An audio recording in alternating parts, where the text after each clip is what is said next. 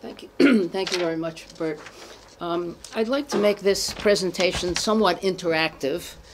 We have approximately an hour, or maybe a few minutes less. So if you have questions or comments in between, I'd be happy to entertain them. Challenges, disagreements with what I might say, and maybe I'll ask you some questions along the way also. I'm concentrating, well, I'll put it a different way. I'm not going to address the actual clinical encounters or the kind of encounters that take place during a disaster, because I'm assuming that Drs. Lepora and Dr. Kelleher will address more of those and certainly have more knowledge about that. My expertise is, I'm afraid to say, only in books, not in actual disaster relief. But what I will bring out are some lessons learned, and particularly from some of the disasters that have occurred in the United States, and particularly in New York City and in other areas. So that the examples may help us to understand. So let's see, I can use this.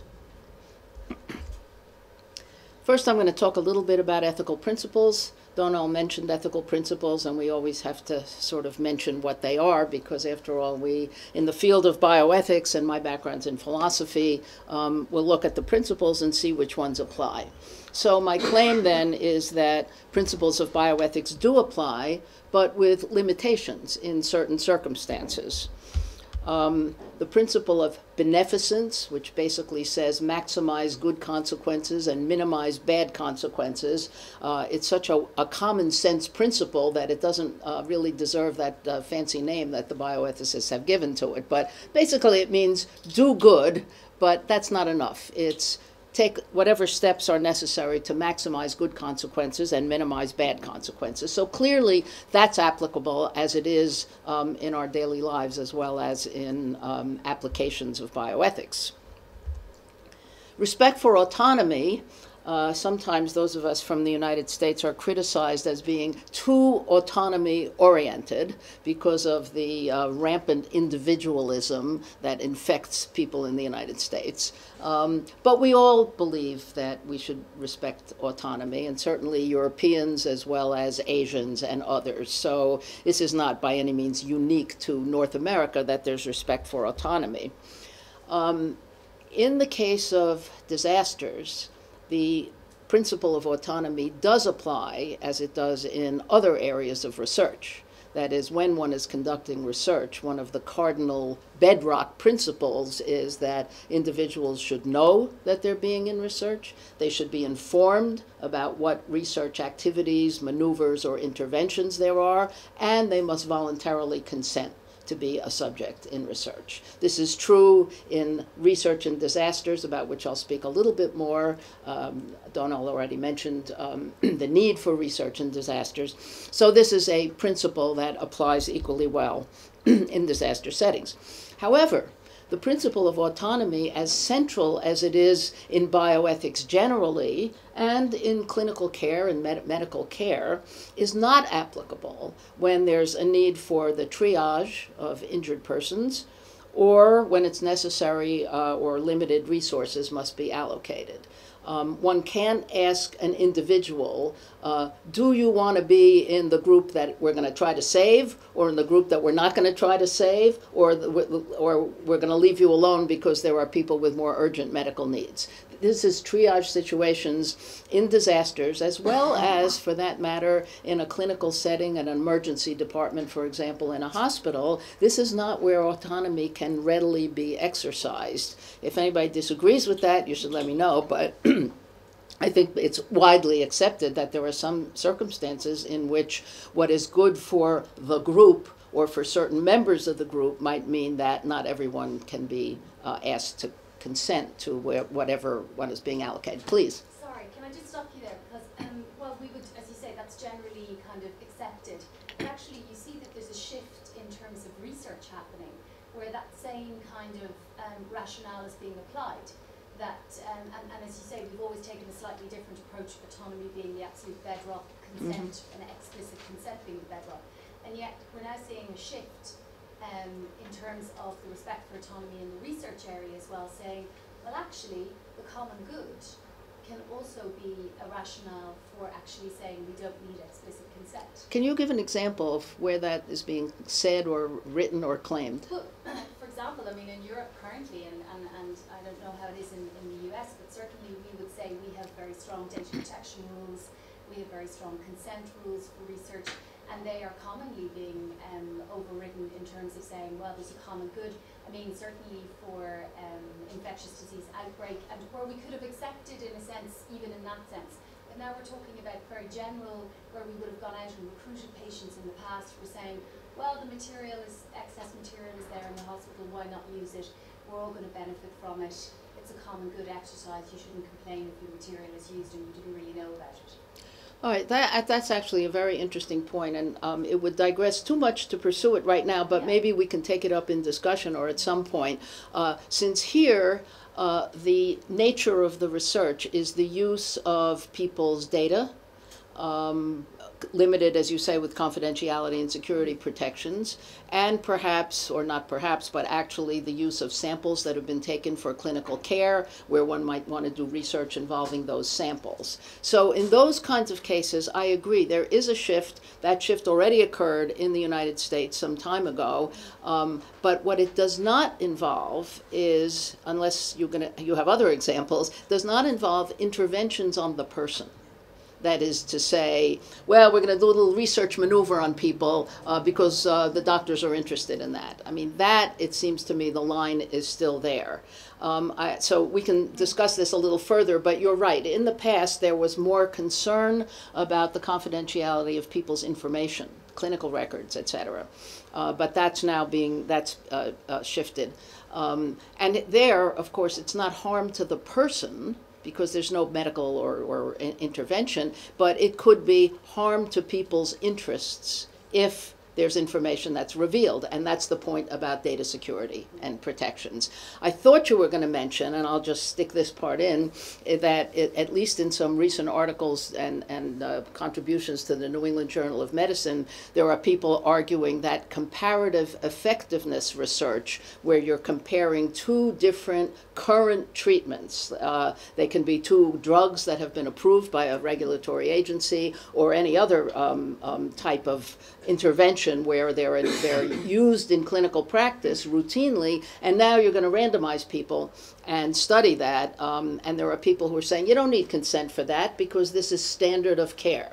Well, I'm opposed to that, and if we want to discuss that further, we can, but that's another area in which informed consent is being eroded somewhat. Okay, I'm glad for your intervention, and others should do similarly. So, the principle of justice, which is one of the 3 or 4 cardinal principles of bioethics, is much more complex. There's not only one principle of justice, why I put a little S there, and how one applies justice in general in bioethics has some complexities, but particularly in the area of disaster research, because what does it mean? What would it mean to apply the principle of justice? This is only one example. And we'll look at some more examples when I present some of the information about the disasters in the United States. And that is, fairness is at the heart of the concept of justice, and procedural fairness, as opposed to substantive fairness. Procedural fairness means you have to have fair procedures for making decisions. It can't be arbitrary, and I guess the worst violation from an ethical standpoint would be decision makers who have a conflict of interest. So fairness requires that there be no conflict of interest and that there be procedures in place for making decisions. This is particularly true in triage situations where the people who are actually performing the medical treatments or medical activities should not be themselves the decision makers on the whole of who gets to be triaged into which group. So it's called procedural fairness because there have to be proper steps set up, a process for decision making, whether it's triage or other activities such as resource allocation. Just to mention what I mean here by resource allocation, triage is clear. It's dividing people into groups. I'll give examples of that. Resource allocation can occur prospectively, when decisions are made, how a limited resource in a particular situation should be allocated. And I'm going to give some examples of infectious disease outbreaks and pandemics where plans should be in place. You don't just wait for the outbreak or the pandemic, you make some plans in advance. So, the other point about a principle of justice would be emergency response and post-disaster justice. And post-disaster justice has more to do with the resources in a community.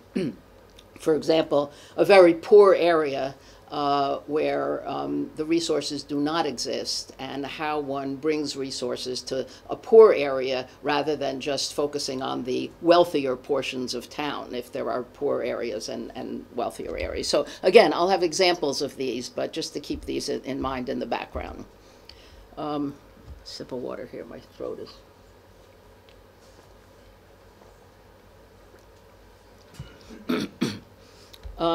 Traditionally, it seems, I didn't know this until I started studying disaster ethics at the feet of Bert and Donald in the conference, but traditionally it seems there was a distinction made between man-made versus natural disasters. And this apparently is in the literature and just in ordinary conversation. Henk ten Have, who is one of the authors in the book, said the following: what makes an event into a disaster is its impact on human beings. And he mentions an example of, you know, a hurricane or a storm or a tsunami or whatever in an uninhabited place. Well, the destruction may be just as widespread and just as serious, but if there are no human beings on an uninhabited island, it's not considered and should not be considered a disaster. But, as I'll give in a couple of quick examples, even a natural disaster has a human component that makes its impact more or less on humans. So this may depend upon the preparedness and the response.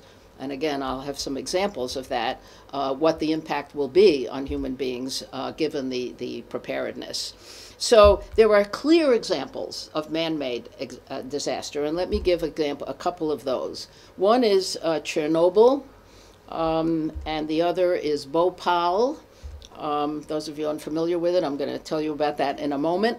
And then a combination was the tsunami and Fukushima nuclear accident in Japan, because the natural disaster clearly was the tsunami. I mean, there was this earthquake under the ocean, and this unexpectedly large tsunami washed over the northern part of the Japanese island.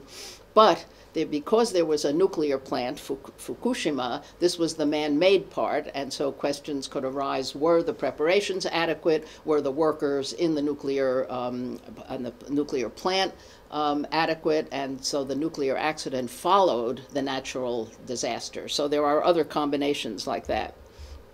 So here is Chernobyl. This is actually a picture, and I had a note on that doesn't show up here, so let me read my note. This was 1986 in Ukraine, which was then the Ukraine Social SSR, maybe again, for all we know.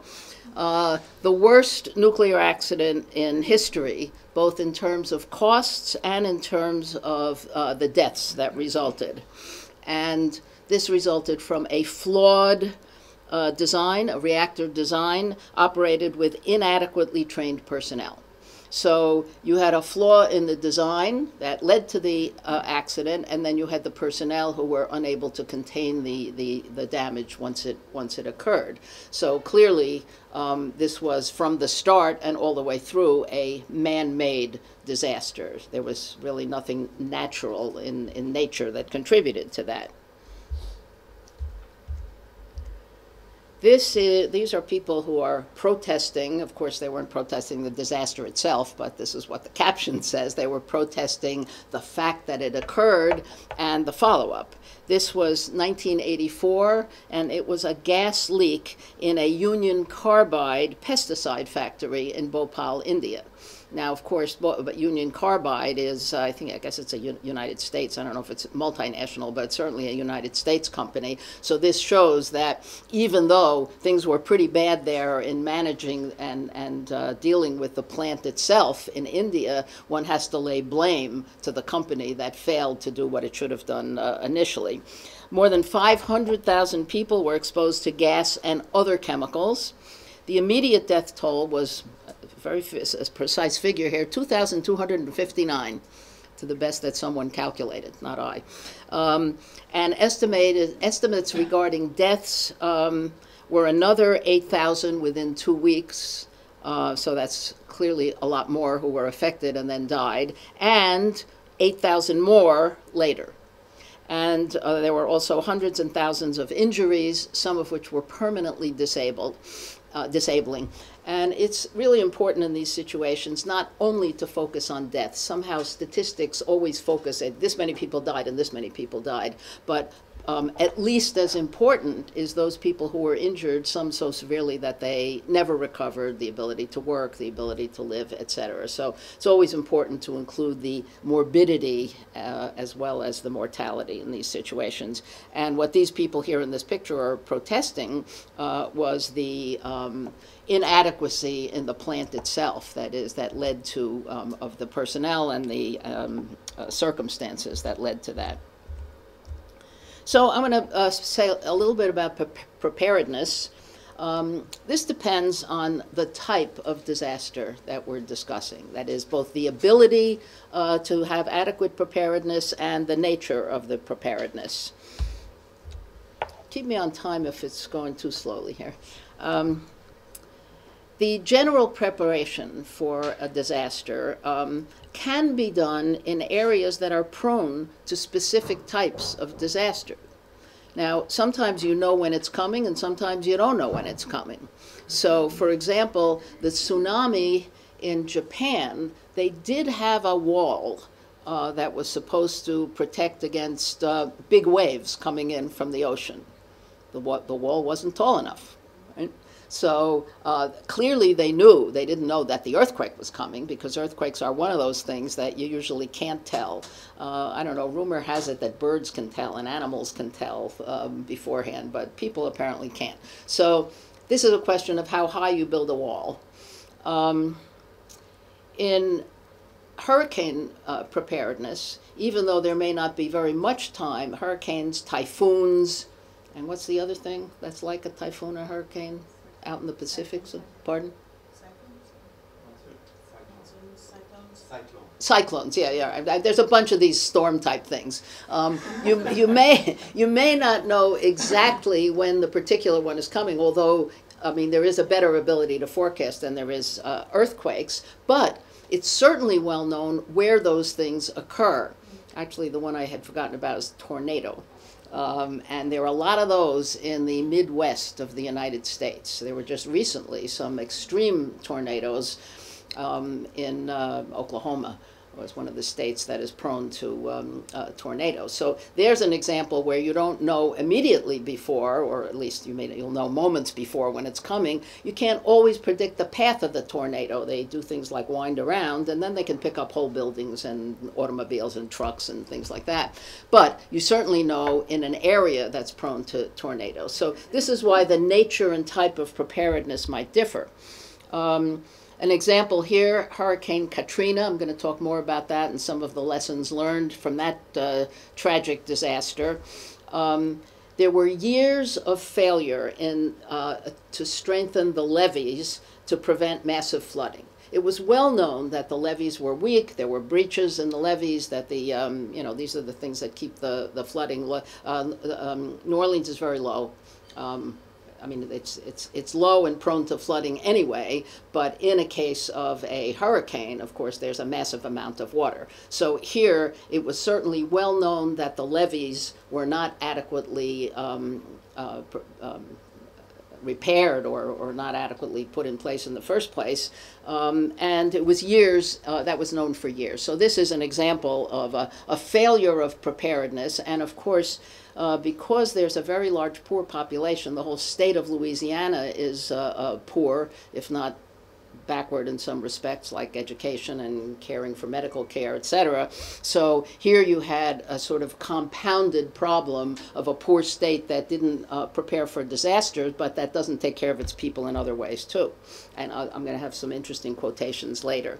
But the imminent arrival of Katrina was predicted, right? So instead of having big levees that are strong and powerful enough to prevent the flooding, they put some sandbags there. Well, sandbags are pretty common, but it's a very small measure that is hardly successful.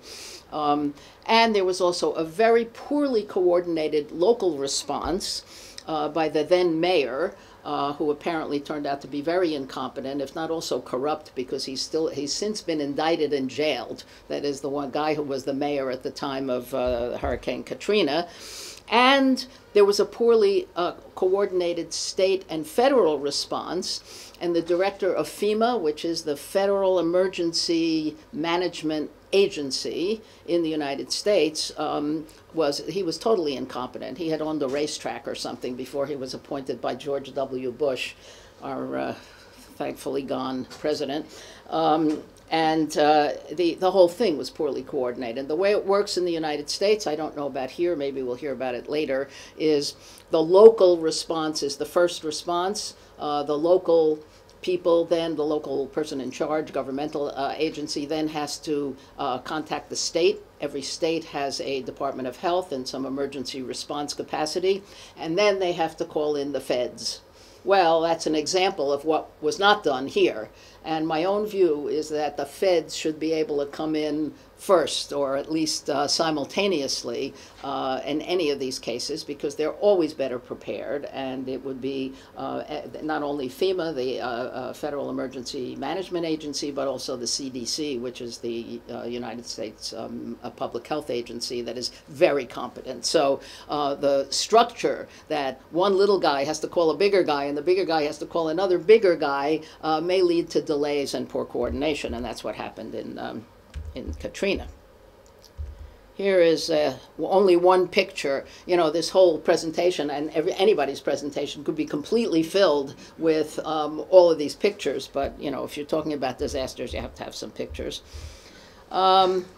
There was a social science study, which I found very interesting. Have you read it? Person shake, you read that study? Okay, so the audience knows more than I do about this. This was a study of the experience of evacuees from New Orleans. So it was a social science study, an example of research following the disaster, not during the disaster. I'll say a little bit more about research later. This study revealed the following. The participants, those who were evacuated and had to be evacuated, were mainly African Americans who had low incomes. It's a very large black African American population in New Orleans. Their decision to evacuate was greatly influenced by family, more so by family than by other factors that were present. And I'm not describing the whole study, but I'll have the reference afterwards. The conclusions of the study were removing the more obvious obstacles to safety of shelter and transportation will likely be insufficient for improving disaster plans for impoverished minority communities.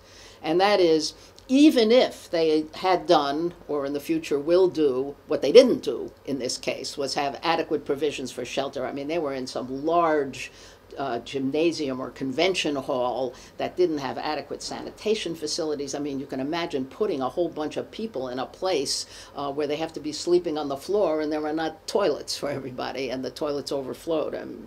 So this, they claimed in the study when they did the interviews with people, would be inadequate for protection. And this was the family angle here. The important influence of extended families and social networks demand better community-based communication and preparation strategies.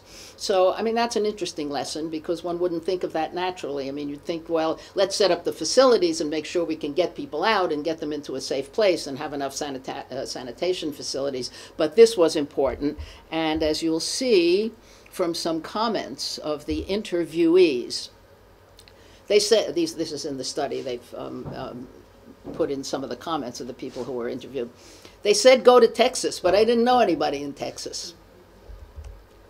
Really, truly, we had cars, but we didn't know anybody to go to. So these were people who did have cars, the majority, or at least many, I don't know if it was the majority, did not even have cars. I mean, if you got 20 people trying to get into one car, it's not going to happen. Right? So you have cars, but not enough, more people than space. So some people you just stay because you have to. They would have had to send buses like close up to the door so they could get the elderly out. So there's an example of a subpopulation that wasn't adequately prepared for. Somebody coming close up and not walking to a station, say, where there might be buses or other transportation. More comments. This was in the language of the people who spoke. I know healthy to drive too far. I take so much medication that by that time I was like groggy. Like my mom said, she's been through Betsy, Camille, all the hurricanes, so the major hurricanes, and she just wasn't evacuating. So I wasn't going to leave my mom to stay there by herself. And this goes to people's experience. If there's a big warning, crying wolf, that says, get out of here, and then it turns out to be a mild situation, people are going to say, when the next time comes around, they're going to say, well, look, that's what they said with Betsy, that's what they said with Camille, why should I go? Nothing bad happens. So this is the messages and people's response. Some was telling us that we should evacuate, and some of them was telling us to stand by. Inconsistent messaging. So how are people supposed to respond to that? They respond to the one that they are interested in responding to. And finally, the socio-cultural reasons, pay attention to this because this does go to the question of justice, or at least the perception of injustice. The mayor, the governor of New Orleans, that run the city of New Orleans, they let the waters go in poor neighborhoods and kept it out of the rich neighborhoods, like that French Quarter where tourists goes at. So here's an example of the evacuees, the people who were from the area that was affected, and here's their view of how their government takes care of them. And even worse, it was from them opening floodgates, telling lies about the levee breaking and stuff. I believe they do these things intentionally so they can flood out those black neighborhoods.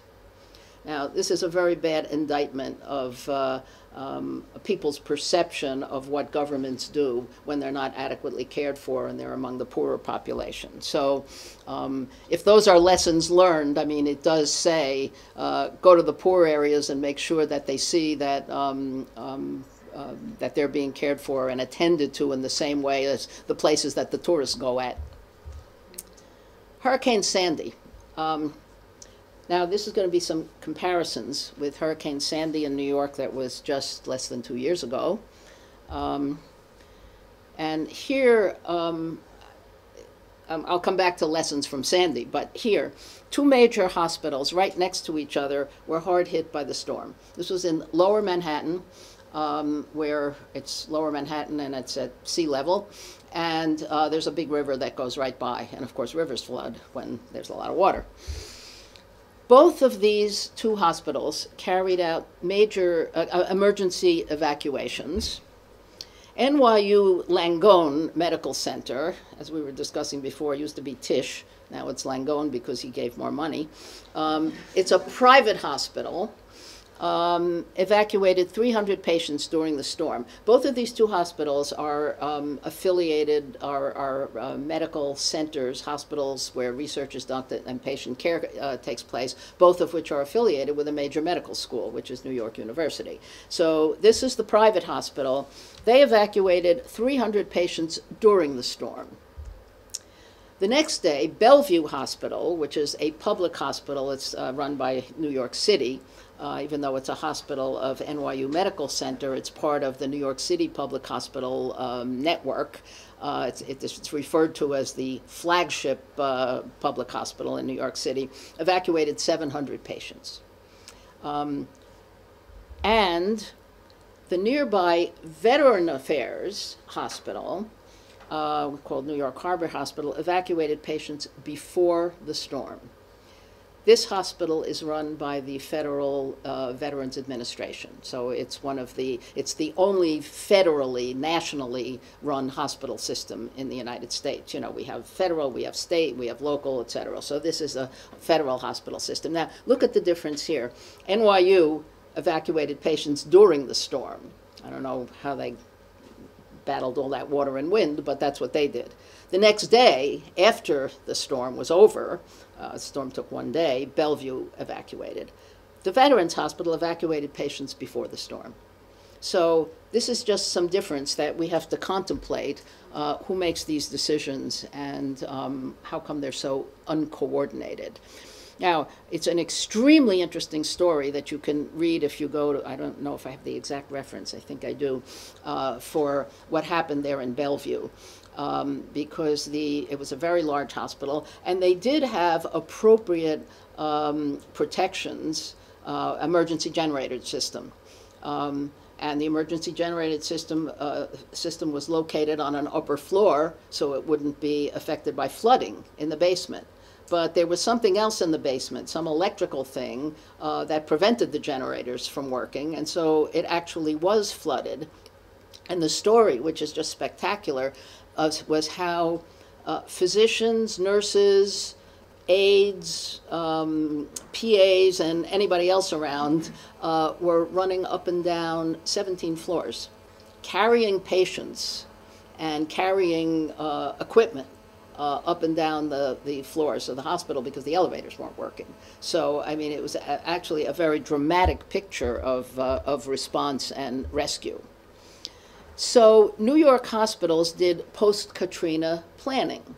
Now, of course, Katrina couldn't do pre-Katrina planning, but these were lessons learned from Katrina, which is a very good example of how one can look at something that happened somewhere else where circumstances are likely to be very much the same, and here's what they did. As a result of the post-Katrina planning, they had capabilities to manage evacuations. That is, they had already planned how to do that. And they had transport equipment to move patients within the facility. 350 additional ambulances were brought to the city. This was knowing that that Sandy was coming. They actually took all these steps. There was rapid response by emergency medical service transport units. Those were both properly trained for rapid response and succeeded. And FEMA, now under a better direction than the racetrack owner that was appointed by George W. Bush, placed urban search and rescue teams nearby as the storm came ashore. Now, presumably, someone in New York City had to ask New York State, and someone in New York State had to ask FEMA, but they did it all, and so they made those preparations.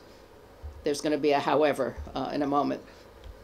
So because of this post-Katrina planning, these New York hospitals had more detailed emergency plans and access to better positioned backup generators. I mean, clearly that's what you need in the hospital because you've got all those patients who are in ICUs and CCUs and NICUs, et cetera.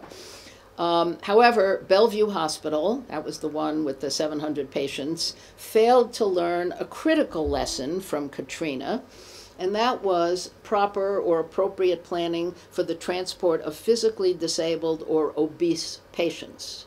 Now, one would think that in a country and in a city like New York, but certainly in the country where there is such a high rate of obesity, somebody might actually think about this. There were patients who were too heavy to be carried physically. They were just, morbid obesity, and there was not adequate facilities for that. Now, that's something that they could have thought of or might have thought of, but didn't. So sometimes you learn a lot of lessons, but you don't learn all the lessons.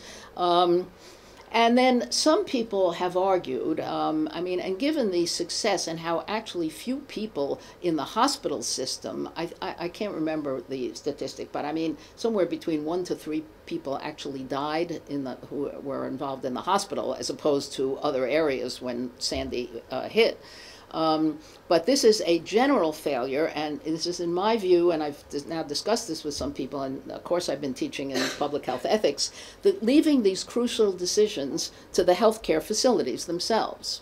Why on earth, when you have three hospitals, all three of which are located very near one another, where the CEOs of the hospital or whoever makes those decisions left to make the decisions in the way that they did? Well, we'll evacuate during the storm, we'll prepare and evacuate before the storm, and we'll do it the day after. So this obviously results, and there are probably other examples of this, in inconsistent actions and particularly adverse to patient and public interests. So this is an area that probably requires more attention at the policy level, at the governmental level. And as I just mentioned, these three hospitals made different decisions, and they were located in adjacently, equally at risk. Earthquake preparedness. Now, remember before I mentioned there's a little difference depending upon what the nature of the disaster is. The hurricane was clearly predicted, and interestingly, just as the one of the respondents in that those interviews of the evacuees in Katrina in New Orleans, just as they said, oh, well, they told us to evacuate in the past and the hurricane wasn't that bad. Similarly here in New York, there were people who were looked at Sandy coming and said, well, they told us to batten down the hatches for Hurricane Irene, and it really wasn't as bad as predicted. So, I mean, this is a natural human response. Earthquakes, however, you may have minutes to prepare. Typically no warnings. But here, the big failure in preparedness is poor building construction in earthquake-prone countries. Now, some of these countries, and places like Haiti, for example, which is probably the single best example, are very poor. Other countries are quite rich, the United States and Japan being examples, and some are both rich and poor, like China. So, in 2008, the earthquake in China, this was the one in Sichuan. There's since been at least one more, if not two more. China, I looked at the map of seeing all the places in China that are earthquake prone, and it's really shattering to see how many areas are prone to earthquakes. But this was the big one in 2008. And China clearly has financial means to construct better buildings. Maybe it's better now in 2014 than it was back in 2008, but this was in a rural area, and presumably Sichuan province itself is not as rich as the central government, or at least as rich as the super rich people there. Haiti, in contrast, is the poorest country in the Western Hemisphere, and people live in abject poverty, and the government itself has very few financial means. Haiti was another interesting example of what can follow, and that was the unanticipated aftermath in Haiti. Relief workers from Nepal brought cholera to the island. Cholera had been unknown in Haiti before that. There had never been a cholera outbreak, and to this day, how many years afterwards? 4 years later, there's still cholera, difficulty in treating cholera, and it's now an endemic disease in Haiti. So this is another example, like the one I gave earlier about Japan tsunami, of a combination disaster, natural and man-made. Now, the natural part, the destruction of buildings, is still there. There was immediate relief, the Israeli Defense Forces were in there. There were many countries came to do immediate relief. But as far as building or rebuilding the infrastructure, basically hasn't happened. There are still people in Haiti who are have not recovered themselves in terms of their homes, their livelihood, etc. So this was the Sichuan province in China, and this next picture here. There was one episode, I guess this one was more in the news than a lot of others, even though there were many people who died and many buildings that fell. There was a big school, and many children, well, all the children in the school, when the earthquake came, the building fell down, and these children, so here's a father holding a picture of his daughter, and again, they protested the government's inability or the government's poor preparedness in terms of building construction. So here's Haiti. And some of these, I hope someone here can talk a little more about the refugee camps and the internally displaced persons, because the life there and the problem after a disaster creates an ongoing, it's not an emergency situation, it's an ongoing situation that still needs a great deal of attention. Now, I went to look for some pictures of this. I don't know anything about earthquake about construction. I mean, but there are a whole bunch of building images. If you Google earthquake construction, you find a whole bunch of images, and maybe you can learn something. So they're showing here the isolation bearings on the other, and the reinforcement, you know, on this one. And so apparently this is engineering that can be done. Now, presumably, if there are huge 7.0 or higher earthquakes, maybe some of these measures aren't even effective, but they are. Earthquake preparation has to be permanent, and it has to be done, of course, well in advance. You can't start building when the earthquake is coming. And there are very well established procedures and mechanisms and knowledgeable people for earthquake construction, and they exist in Los Angeles and Japan. Los Angeles is on a major fault, and there are very tall buildings also in Japan, in different places in Japan and in Tokyo, and they withstand earthquakes. Now, whether they would withstand the biggest earthquake the world has ever seen, who knows? But the point is that the minor earthquakes and even some of the major earthquakes, these buildings sway. My daughter lived for a while in Los Angeles. She now lives in San Francisco, also an earthquake place. And she was in one of those buildings when it was swaying. So you can feel what's going on underneath. And when the building is swaying, you might think, oh, the building's going to fall over. The answer is no. The building is made so it can sway and not crumble and collapse. So another aspect of earthquake preparedness. But who in Haiti can build? They don't have any skyscrapers in Haiti, but who could even begin to do this? They don't have the facility, they don't have the person power, et cetera, to do this.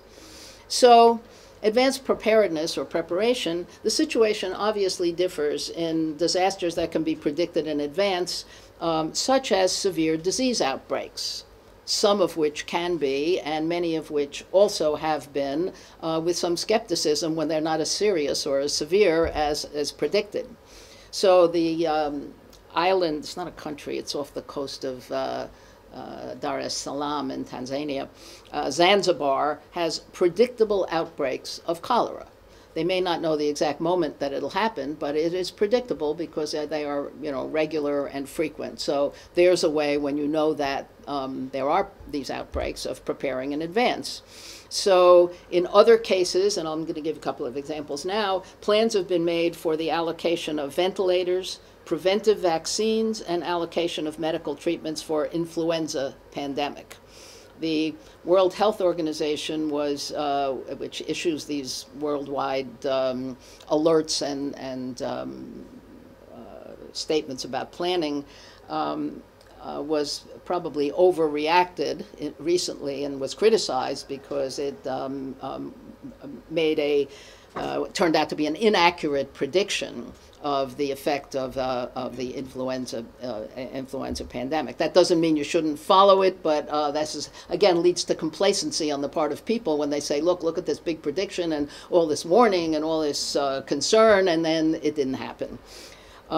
But what is interesting here from an ethical point of view is how allocation schemes for resources differ, or may differ, and have differed in different places.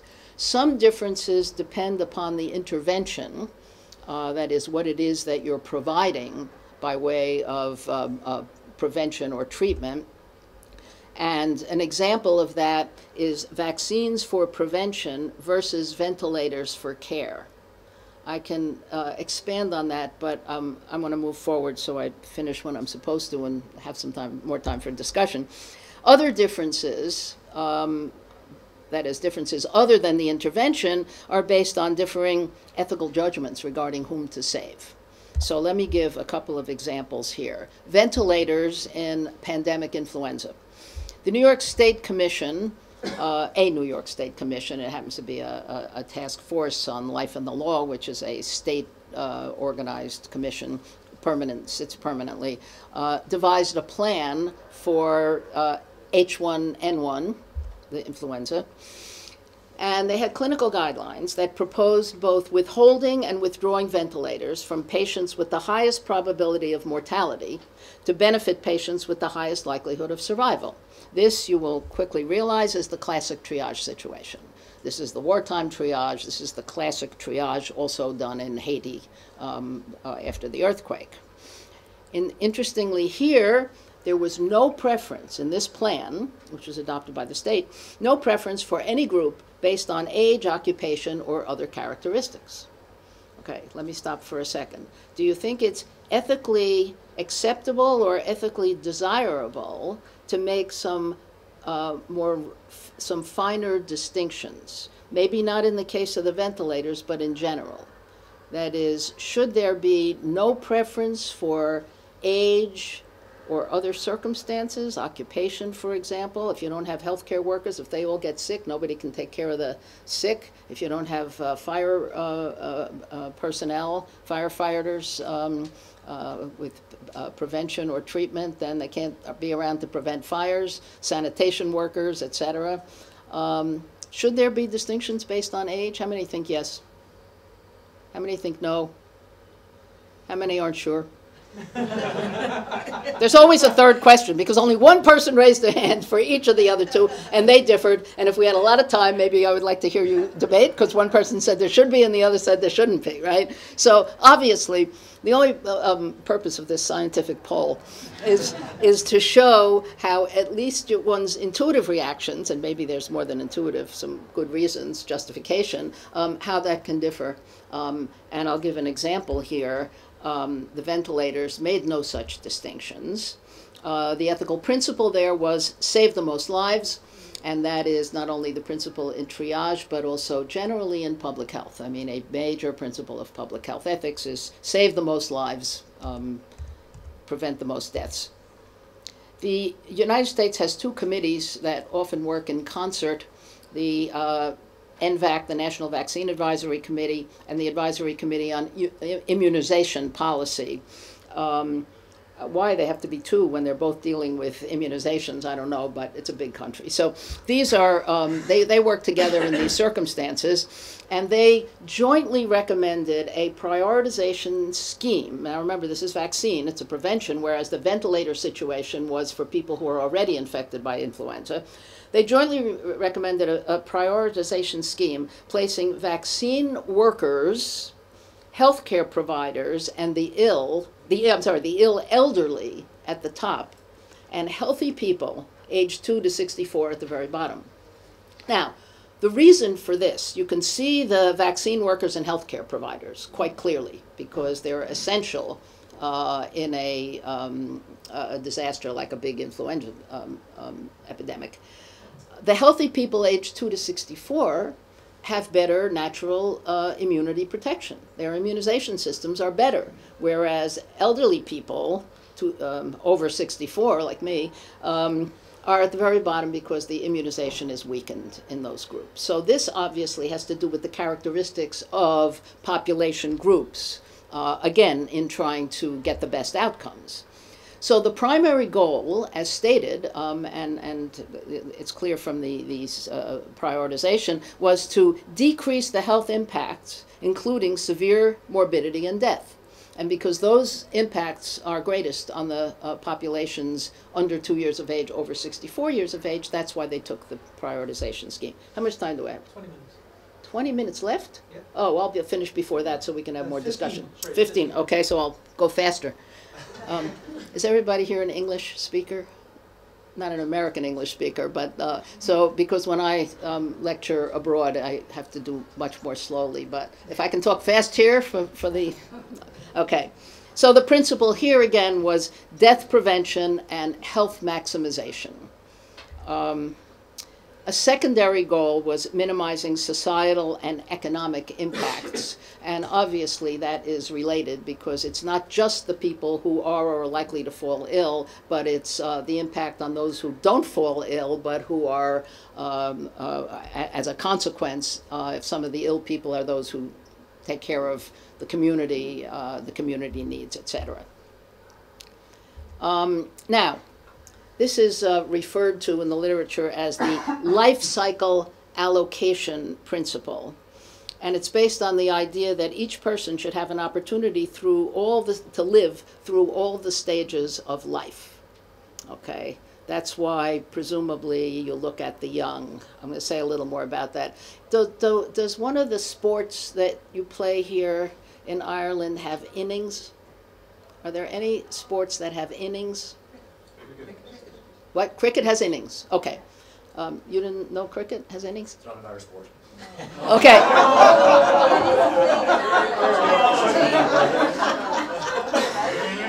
You guys can fight about that later. The reason I ask is that even in the WHO, which is not a UK entity, even in the WHO, they use the phrase, which we have in the United States, fair innings. So it's baseball in the United States, which I think is an inherited cricket in some way and changed it a lot. So innings then are, it's the units of play. It's like quarters in the other sports. So the fair innings is another way of describing the life cycle principle.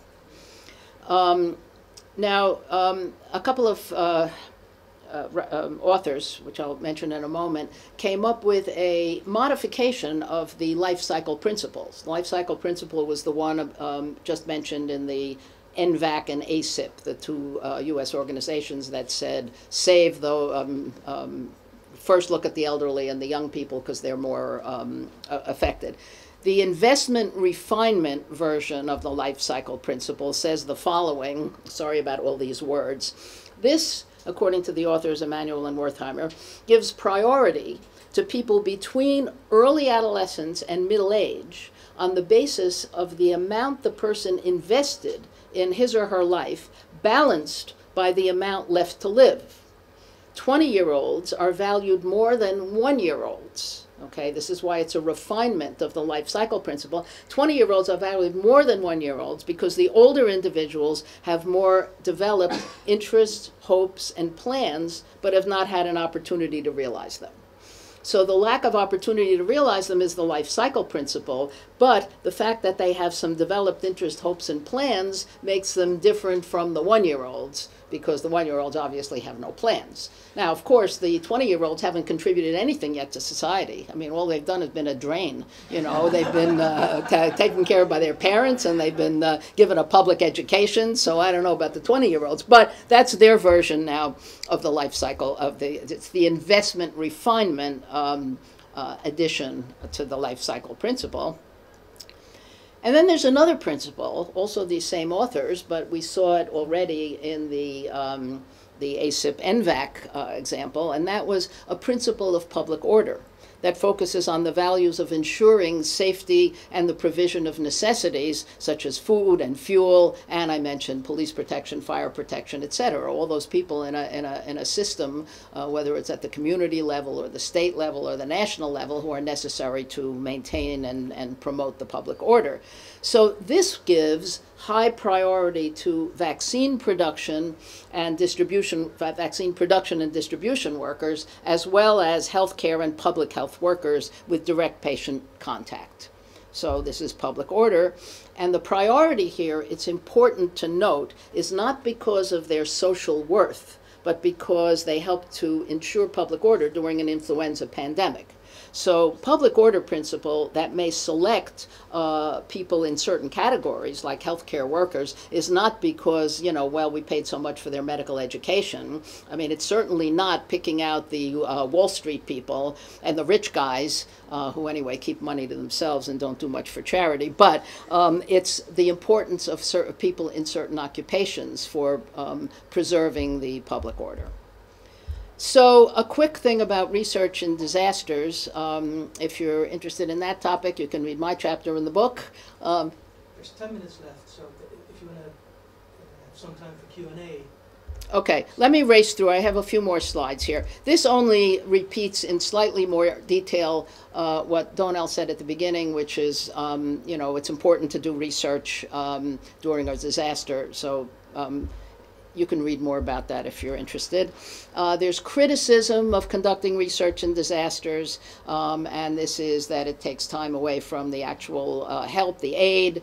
Even after a disaster, people are traumatized, et cetera, can intrude into rescue operations. So these are all the standard criticisms, but the response to those criticisms is the need for research in very many ways, like I showed with post-Katrina and how Hurricane Sandy actually in New York, they learned from the disaster.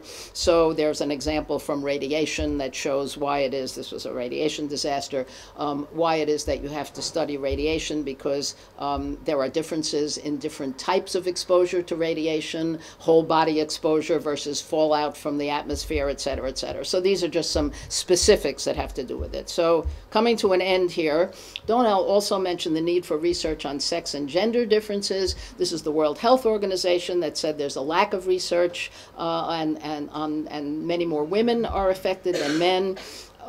One example, it's just a very simple example, and it does answer the question why it is that women are more prone to it. If it's something like an earthquake or a tornado, or the earthquakes that occur, women are in the home and the homes collapse and they get injured or die. Men are out in the fields, basically, or they're working in a rural area and they're not as likely to be damaged. So if you're in a building, you're at greater risk, and women are more likely to be in a building than men, at least in a rural area. So that's one explanation.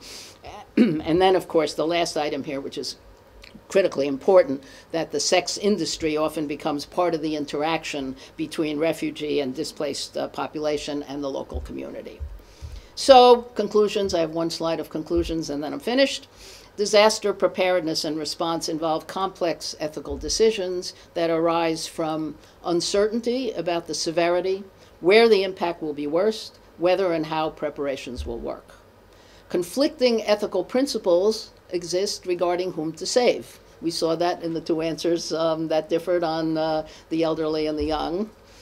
There's a difficulty in planning and coordination with different governmental and humanitarian agencies. I gave the example in Katrina, but it's perhaps even more so when there are humanitarian agencies that come in from outside and are not directly part of the governmental response. There's a difficulty predicting the responses of individuals and community, and the illustration for that is the study that was done of the evacuees in New Orleans. And lessons learned from past episodes should be recorded and applied in the future. Obviously, not very highly complex difficulty to learn. So that's the end, and I do have, for anybody who's interested, a bunch of references. The first one is the one on the social science study of Katrina. This is a different reference here on conducting research in disease outbreaks. This is the one about the Hurricane Sandy, published in the New England Journal of Medicine, about the rescue operations. This one is about the, I didn't do this right. This is from JAMA about the ventilators. And then finally, Henk ten Have in this book. So I'm finished. Sorry I took so long.